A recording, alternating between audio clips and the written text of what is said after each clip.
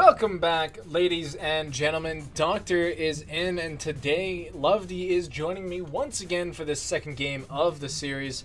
It is again against all odds on the blue side, facing off against Bring Back Dominion, who has a one game lead on the red side. Wait, they are the which team won? Yeah, Bring Back Dominion won. Okay, yeah.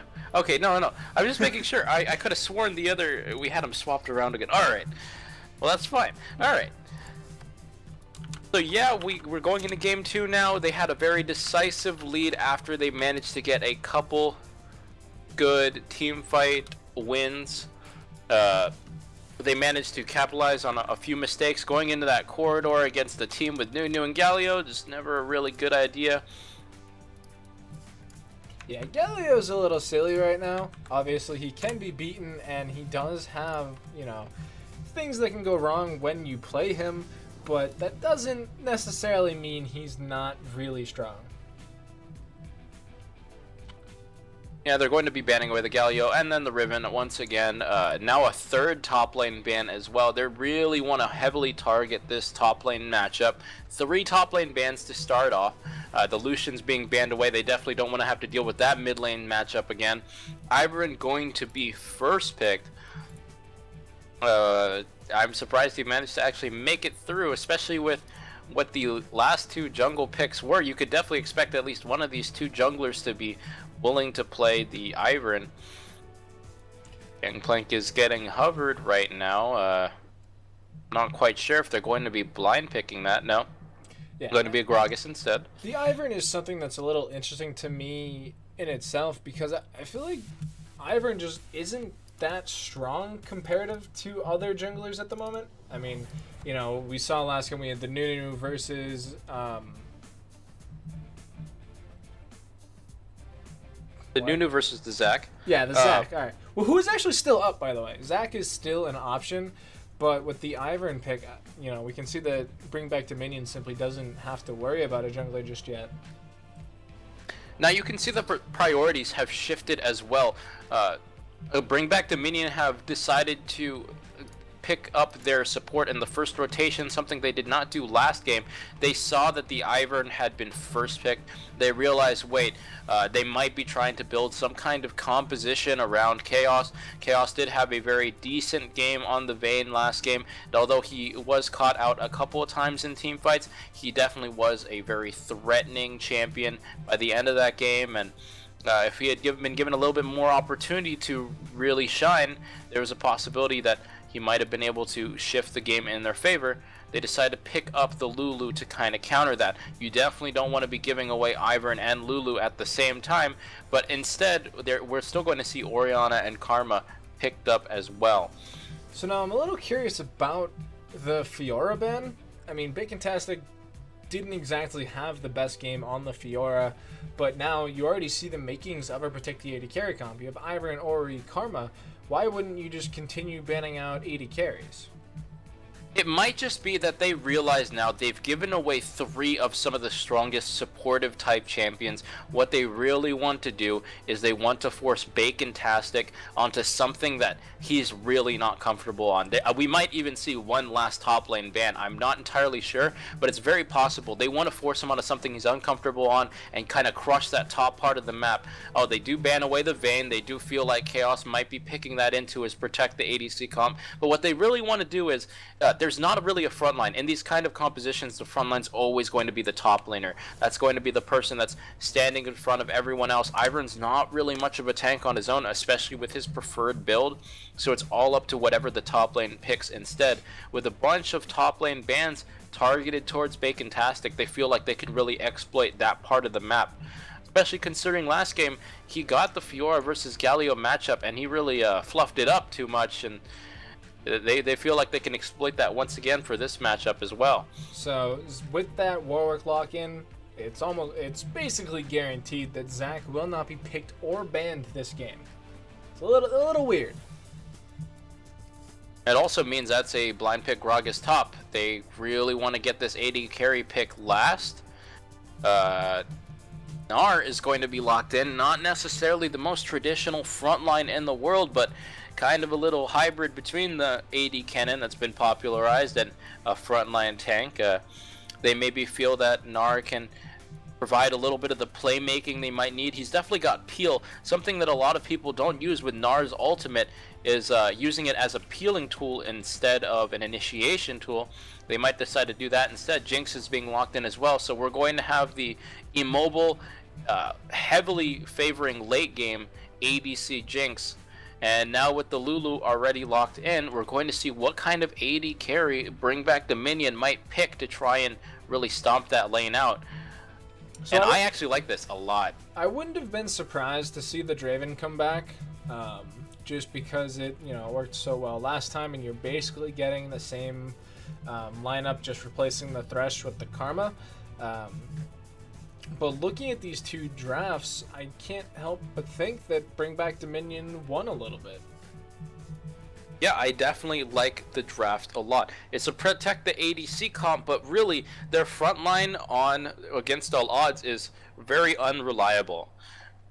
He had a shaky first game, so we can expect to maybe see some of that shakiness still available. Unless he has nerves of steel, I can imagine that he's still going to have in his mind a couple of the solo kills that happened the game beforehand, and he's not exactly the most reliable top laner in the world anyway. With the way the rage bar interacts, with how quickly it builds up, and then how even quicker how it drains down after he transforms, he's just not going to be a frontline you can really play around most of the time.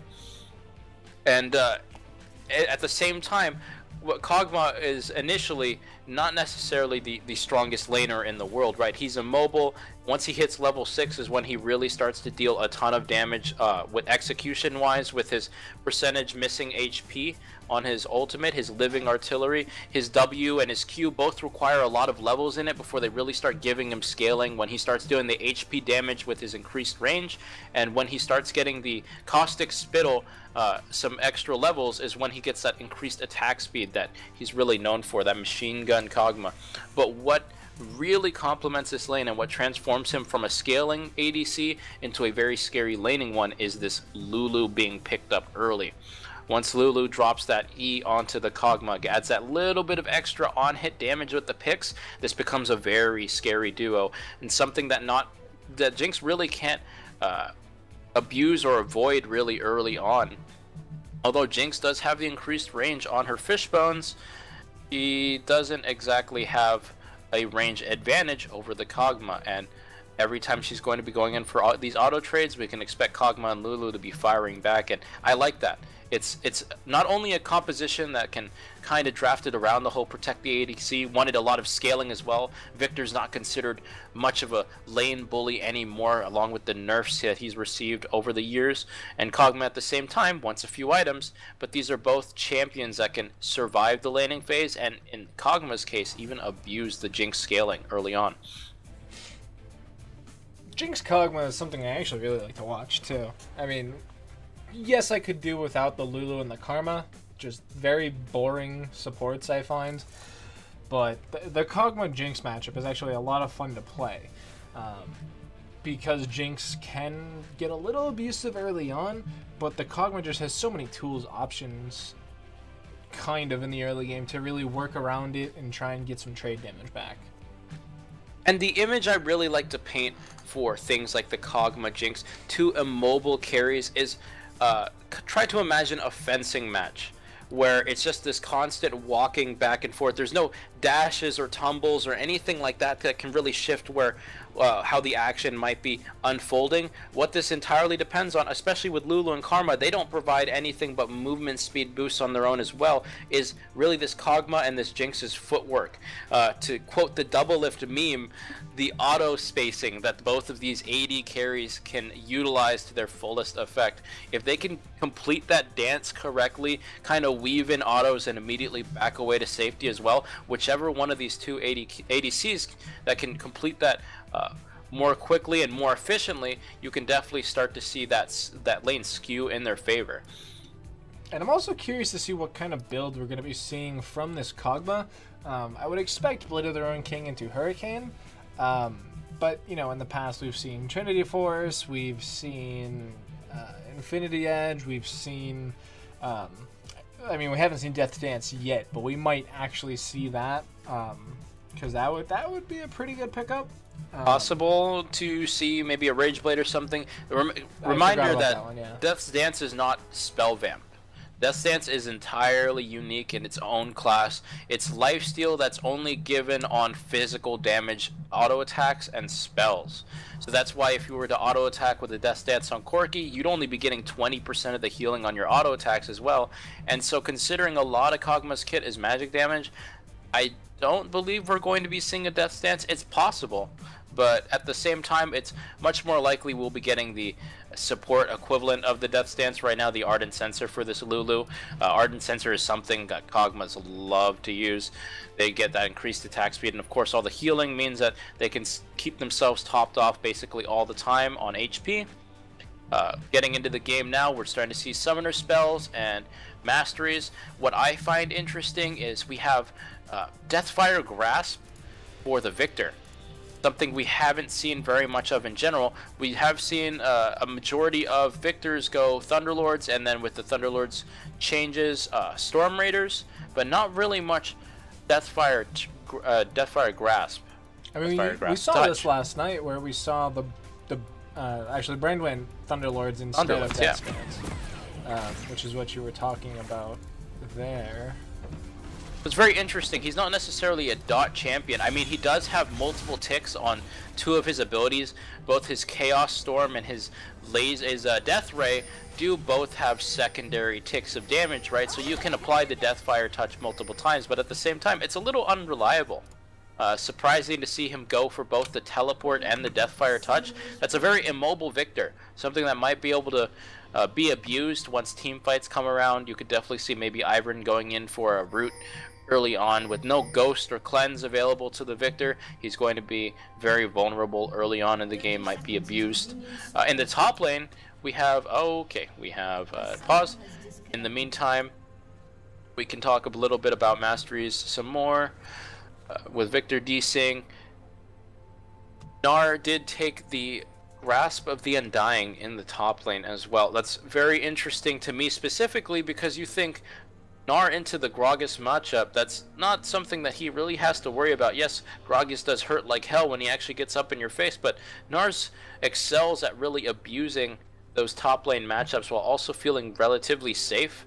I mean, he does have his hop if he ever really does need to get away, and Body Slam is not necessarily a long enough range to where that should matter. So going for the Grasp instead of the Fervor shows that he really doesn't feel too much confidence in bullying this Gragas. Instead, he just wants to survive. Yeah, no, it's something that's really odd to me, because we're still seeing it played in EU LCS, which is weird, but that's because he used a Fiesta. But it's like you mentioned earlier, it's almost kind of like why we're seeing the Kennen. You know, you build kind of a weird-ish style build, and then, you know, you just split push into Oblivion. So that's why it's being picked, but it's interesting to see that it's actually still a thing, because it's going to be interesting. It's just very surprising to me. It seems like they kind of they had an idea with the rest of the composition, and once they came to Bacon Tastic, once they knew that was a Gragas top lane, he kind of just decided, well, I'm just going to go for something a little more comfortable for me. I'd rather just play this Gnar and just kind of play my own kind of game. So he picks the Grasp of the Undying, which of course you could take on other tank top laners and do just as well, but he doesn't take the Fervor of Battle on what's essentially a lane bully. It's like he didn't want to commit to one of the two really popular styles of top laner right now. He didn't want to commit to damage. I mean, he still had the Rumble available to him. There was still AD Kennen as well if he wanted to go that Gnar kind of style. Yet in the end, he wound up going for this kind of hybrid Gnar, and I don't know. I mean, you do get the best of both worlds with that Gnar pickup, because you do get the damage and you can get, you know, a little tanky. It's not, you know, this or that. It's not either or. It's, you know, you can get those ranged auto attacks. If you do end up losing, like if you get body slammed into Oblivion right off the bat, then you can, you know, save up to Mega Gnar and get a little bit of a heal there. Right, and it's just going to be dependent on just how reliable this Gnar can be with his transformations. We're already seeing in the bottom lane. Level 1, the combination of both Pix and Kog'Maw's W is a very potent combo. We're already having Karma take a ton of damage just from a little bit of poke. Which is odd, because normally it's Karma that's doing the poking. I mean, Karma's one of the most unfun bottom lane matchups you can get. But, you know, those Lulu's doing a good job putting the shield onto AD carry is boring. Oh, that's a DC again. That is a second... maybe it's just a lag spike. He's definitely lagging. Definitely recovered there a little bit. Yep. Yeah. This time, that's where you want to get your lag spike, not under the enemy tower. Alright, I mean... I don't know if you'd want to get a lag spike anywhere, but yes, it's definitely preferable to be closer to your tower for it. And an added side effect of, you know, bringing that Pix to the Kog'Maw is, of course, it provides a nice hefty little shield as well. Oh, missed the cannon, but it's definitely a nice shield that is almost always maxed by Lulu's now since the changes to her kit to ensure she's no longer played in solo lanes. So having that being maxed first means it might cover a few mistakes or latency issues that might be happening in the bottom lane. Yeah, I mean, the new wind speakers is pretty nice too. Plus, you know, we have the Ardent Sensor. We have the new Zeke's Herald, actually, which maybe we'll see it once again. We saw it last night. Yeah, I'd be interested to see it. Uh-oh, we have our first gank in the mid lane here. That movement speed already. Ivern is there, though, waiting in the bushes, gets the root collar. But that's where it ends. Manages to escape without having to burn anything, but that does pressure her out of the lane already, and she's already got no potions left, so she's already been harassed a decent amount by the Victor early on in this lane. Oh, a meeting. Ooh, Reaver finding Questionized. Ivern does not win that 1v1. Yeah, I was going to say, Questionized doesn't want to be here. He does get help, but he will be going down for first blood. This should be a trade kill if Bacon just fights this out. Ah, that was not where you wanted to bounce to. I saw the thought process grinding out in his brain there, but unfortunately bouncing into the enemy top laner is for certain death. And that makes that lane really difficult for Bacon-tastic now. I mean, that was possibly the worst thing he could have done. They both died with their flash available, and he knew that there was not going to be any mid lane help coming in. Victor was busy in the mid lane, and he decides to jump towards the opposite direction instead. And just another mechanical error. Like I said before, in the game beforehand, he did start to have a little bit of nerves after missing out on a couple solo kills. Ooh, the root collar catches the minion. We get a flash out of Rainbows. The polymorph. Oh, so very close. But now Chaos is on the run. One more auto coming out of Rainbows. The Warwick's on the top side of the map, however. So even though he's quick, he's not that quick. And again, it seems like he's just not that comfortable on the Ivern, maybe. He throws the root way too early, just collides with a minion. He walks forward anyway, despite missing the Q, takes a ton of damage. He might just think he's tankier than he actually is. Yeah, I mean, we see that all the time currently with Rakans, is they'll dive in thinking they're like a tank support, and then they just get shredded. Ivern does kind of have the same feel, because, you know, you can get in there very quickly with his root collar, and, you know, come 2 items, he does feel very tanky. Well, I mean, remember, like we saw in the series yesterday, just build a Zhonya's on Rakan if you don't feel that tanky. Please no. I would much rather see, you know, the new Zeke's. I would actually like to see a lot more of the new Zeke's. I think it's an interesting item, and if it does end up working out, we'll see a lot more interesting items in the future. Surprisingly, we do see that R actually has retained a CS lead despite dying early on. And he also has an XP lead on top of it, managing to hit 6 way before Gragas will. The problem is the Narbar is so not there that I don't think it's going to come into play. Yeah, there it is. There's level 6 for Roxas. Right, and important to keep in mind as well, something I didn't mention before, another reason why the Grasp of Undying is so unusual for the Gnar. Ever since the 1v1 tournament that happened last year... Oh, another gank in the mid lane. Gank in the mid lane, Question Ice, he's going to land the root. The Shockwave Nice gets flashed, however. The Dragon goes over to red side. Now, Roxas throws out the Explosive Barrel. It sends the mid laner back to safety. Question Ice, though, meets an angry Doggo, but meanwhile, oh, they don't win that. They don't win that 2v2. The Pugger in the bottom lane is winning this fight. The exhaust is there, but the level 6 is not. Oh no! The flash is available for Bacontastic, but now he's going to be running into the enemy bottom lane. Not quite sure what the thought process was there. AD carry is boring, wins the 1v2 in the bottom lane as well. Now Chaos is on the run, but no one's there to pick up the kill. And I don't know what Bacontastic was thinking there. They're just not playing to their strengths. They want to scale up, they want to get a couple items, and then they want to just build around this Jinx. There's no reason to start getting aggressive with these teleports. You only use those teleports to save your allies. You don't TP with Mega Gnar available, trying to turn around some kind of dragon fight. That was the original intention. They wanted to try and stop the Infernal Drake from being taken. Instead, they get into a 2v2 skirmish by the Tribrush in the bottom lane. Gnar TPs into the middle of two separate fights. What is that? Okay. You can just smite that, buddy. Now I'll see. Alright. I understand the thought process there, but it was just gone way too quick for the Ivern's channel to finish. But Bacontastic now, he's just in such a bad spot. But as I was saying before, this Grasp of the Undying is just going to become worse and worse because the effect is halved for ranged champions. Oh, he's gonna Mega Gnar. The Gnar is not gonna come out just yet. Oh man, he's got the flash. He's gonna try to go for the flash over the wall. And he gets it. Gonna get out.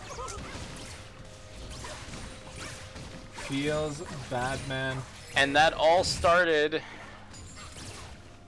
Oh man, they definitely could have finished off that kill if they had covered their options a little bit more, but they basically assumed that kill was secured. Uh-oh, Warwick.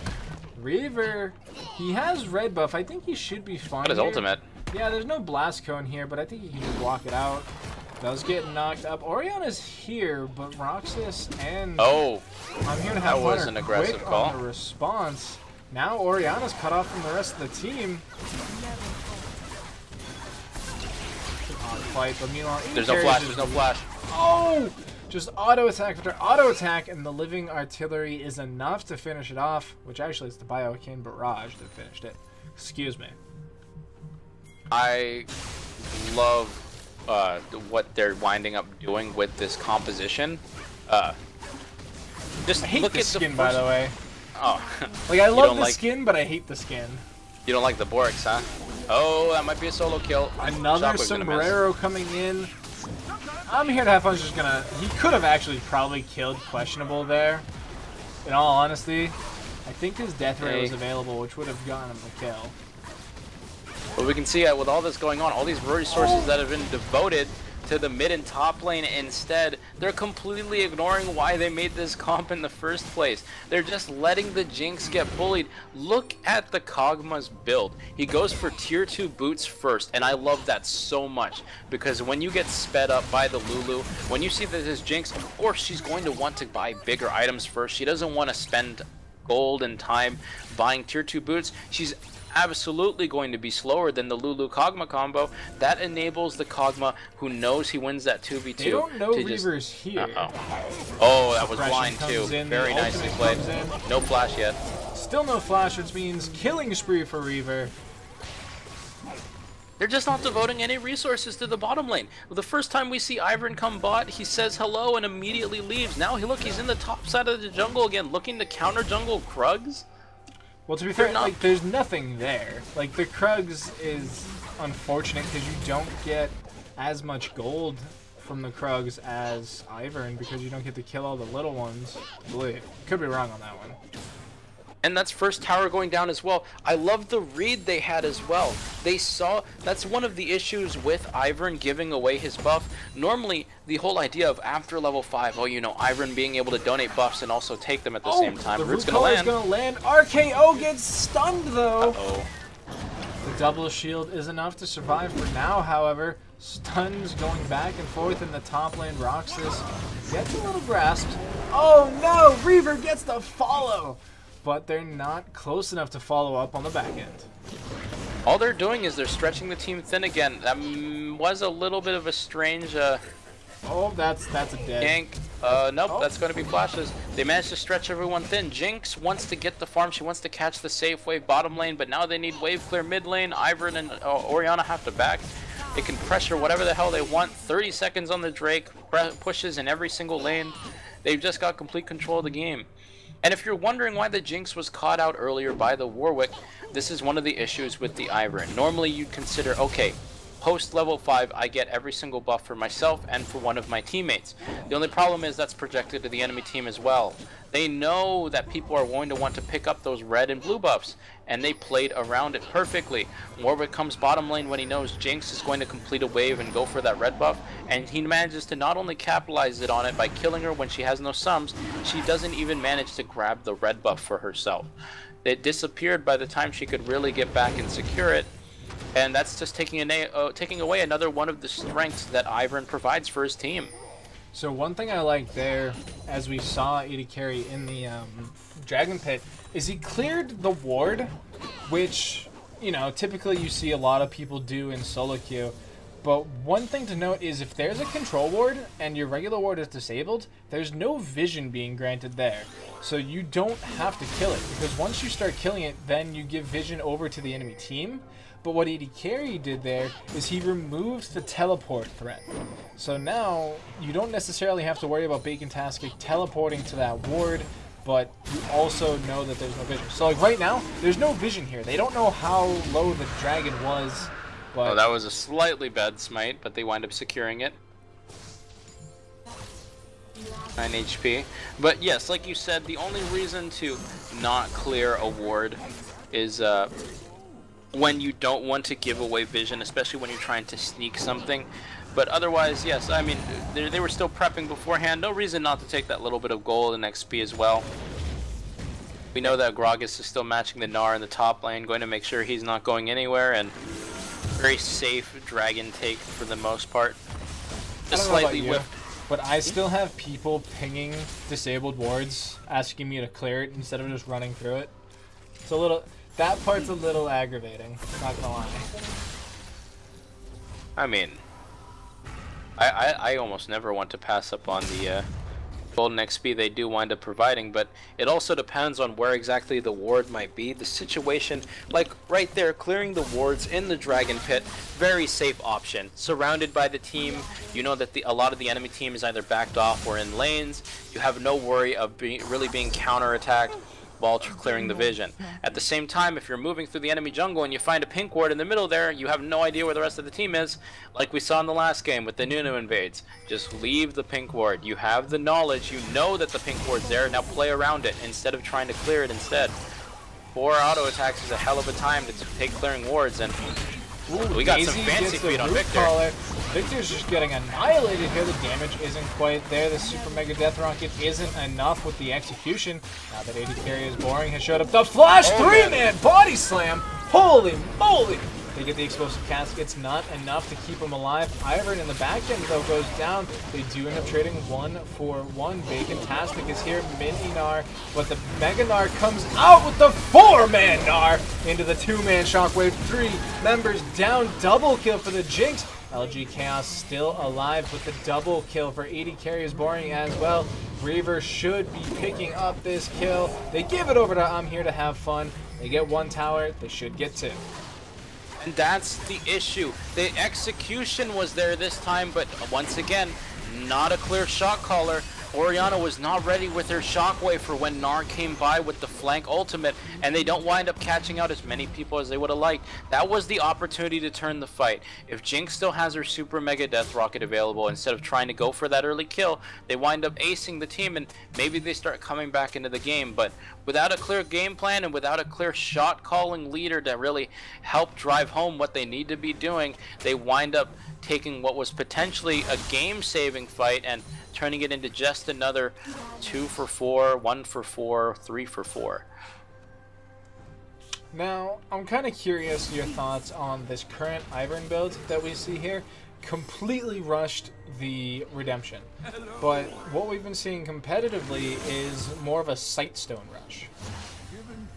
And that's, I don't like it, because look at what trinket he has to take instead. He's really forced to make a decision between, do I want to control vision or place vision, with no smite stone available, with still having the yellow trinket instead. That's just such a limited amount of vision that, yes, I do think that getting at least the smite stone, if not the sight stone, is required to play Ivern. You need to constantly keep that vision around, and in essence, they had a game plan and they decided to throw it away as soon as they loaded into the game, so it's not too surprising to see that result. Here to have fun, gets the vision ward, and he's able to put on a good chunk of damage there onto RKO. But with TP being burned in the top lane, we're going to have Roxas on a sizable TP advantage too. Yeah, with that last play, that definitely sucked a lot of the life out of Against All Odds. They are now down essentially 8,000 gold. They have lost several towers. They've lost control of the map. They don't have nearly as much vision as they would like. They're crowding around the Baron now, and they've actually started it. The rest of Against All Odds are trying. Oh, it's not even a Baron yet. Daisy Damn, comes out. shorter game than I thought. Jump in from Reaver though, gets the two-man fear. stun. Huge wild growth into the Chaos man. Stun. Damage is aplenty. Double kill. Ace coming in. No, it's not an ace. There's no Jinx. Excuse me. That was 4-0. beautiful. They managed to do everything correctly to not only secure the Rift Herald, but absolutely devastate that team fight. Mega Gnar's coming in. You know he wants to go in for that charge. Everyone's already around the wall anyway. It's a perfect opportunity. Warwick goes in, uses his infinite duress, and immediately suppresses the Gnar. With no way to disrupt that Warwick ulti, Gnar's just going to go down without ever using a spell. The rest of the team gets destroyed by the AoE. We've already got the Hurricane on the Kog'Maw. He's dealing tons of damage. Jinx isn't even able to really get into the fight, seeing her team get blown up right away, and that's essentially how we can expect every fight, yeah. Every fight to go from now on. They're just not playing around what their comp strengths are. It's already a 2-item Kog'Maw, which is insane. Like, that fight could have been entirely different had that Hurricane not been completed. It probably wouldn't have, because the Victor's doing so much damage, but, you know, not having your Kog'Maw just absolutely shred multiple targets at once, maybe that turns out a little differently. I don't know if I like this Sunfire first on Gragas. I feel like it's more like a cop-out, kind of just building what he's comfortable with. If he really wanted to be the ultimate tanky kind of a champion that he wants to be for this front line, he would have gone with the Frozen Heart Rush, which would have devastated the already behind Jinx. The Sunfire Cape, it's not really doing much. Gnar's not doing his job split pushing efficiently anyway. You don't really need the extra damage from pushing that you get for that Sunfire Cape. Not only that, had he gone the triple Doran's route originally, which he actually only picked up the single Doran, excuse me, had he gone the triple Doran route, he might have had the same amount of split pushing as the Sunfire without having to rush it so much. He could have gotten that Frozen Heart into what we're seeing now, which is probably going to be the Spirit Visage, and it would have decimated the Gnar, it would have decimated the Jinx, it would have made life very difficult for Against All Odds. Right, but again, these are just kind of nitpicky, small, minor things. Doesn't make a huge difference. It's just more on the idea of efficiency and what would have worked out best to keep this ball rolling. We do see a Baron's being attempted right now on the top side. They have no idea with 2 people splitting bottom as well. Jinx is backing. Nars in the bottom side with no TP. Oh, they noticed it now. They notice it now, but it is half gone. TP is now available, but the Mega Gnar is not. Uh-oh. Actually, there's still no TP. The ball goes They're double in. TPing right in front of the Gnar. They know Oh. there's no way he can stop it. They jump in. Reaver gets knocked up and taken low. But now Roxas is here. Explosive Cask is going to miss, but it doesn't matter. Double kill for Gragas. LG Chaos is going to go down in the end, so it's a double-double for Bring Back Dominion. Was absolutely beautiful. I love what they did. First they bait the Baron, they go bottom lane, they send both their teleports to the bottom lane because they know Gnar will feel compelled to stay and meet them there. Then they wait for the Mega Gnar to go down and they call for an engage. They know once he's gone down to Mini Gnar again, there's absolutely no way he can stop either of their teleports. He has no CC available and he's forced to use his Mega Gnar. He's going to be exhausted. TPing will do nothing at that point. He's just going to be a Mini Gnar running in to die with the rest of his team. Perfectly executed. Their timing was flawless and they managed to not only get 4 kills but get the Baron and almost guarantee the second victory for game 2. Yeah, there's not a lot of wave clear available just yet.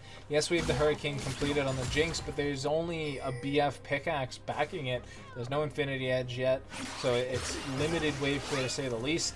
The Orianna is in a fairly okay position. That red buff, however, is not, and now neither is Questionized. Bio Arcane Barrage, not quite enough. That's a large shield on the Roxas right now, coming from that Courage. Important to keep note also that shield gets bigger and bigger with each enemy member that's nearby, so for these forced 5v5 fights now we can expect that shield to stay pretty big when he goes in for those engages. And this should be the inhibitor. They don't really have any option to defend it. Roxas is feeling bold, but there's Chaos getting knocked in, deleted. Bacontastic whiffs the Gnar. Fleeing is the rest of Against All Odds, but everybody is going down. Double kill for the victor. So I'm having fun, clearly having fun. And Gnar is trying to escape. He's getting chased down right now. He's taking a little bit of damage from those caster minions too. He's just gonna die to minions. No cannon, no cannon! Does get executed though, so there is that. But in the end, just like the song, it doesn't even matter. That is game 2 going over to Bring Back Dominion. An absolutely devastating game 2. Just from beginning to end, Dominion knew what their game plan was. They had the pressure exactly where it needed to be, and they finished off the game without a single mistake, managing to absolutely control this game from start to finish. Yeah, this game was pretty one-sided compared to the last one, so I'm not really I'm a little surprised because the game 1 was actually pretty close. And, you know, they made some changes to their draft like we suggested, but it seems like it might not have been enough. Yeah, it's just, the idea was there in Champion Select, but as soon as they rolled into game, they decided against actually trying to play to their strengths. And hopefully this is something that can be cleaned up in later weeks, but they definitely need to figure out who their shot caller is and what their game plans are going to be if they want to have any success in the future.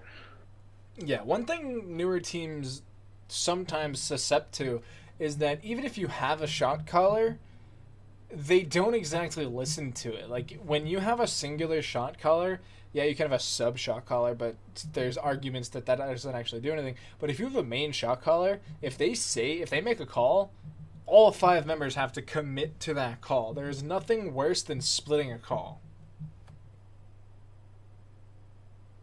Yeah. And of course, it's impossible to know without actually hearing the comms ourselves, but either way, definitely not a clean game 2 from them. Gnar actually did the most damage on their team. So while the Gnar pick was 1-5-1, it's still a little bit better than what we saw last game. Right. But That is a 2-0 series for Bring Back Dominion, guys. So with that, that is all the League of Legends we have for you today. If you want to get involved with Ascension eSports and be in these Phoenix Leagues or the Elder Leagues or the Dragon Leagues, definitely hit us up on Twitter, on Reddit, on Discord. We have our in-houses that we host daily, and obviously we enjoy having more people in the community. We're a great bunch of guys. But that being said, that's all we got for you today. I'm Doctor, being joined by LoveDi. Have a good night, everyone, or good afternoon, I guess. Happy Father's Day. Yeah. But again, guys, thank you everyone for watching, and see you next time.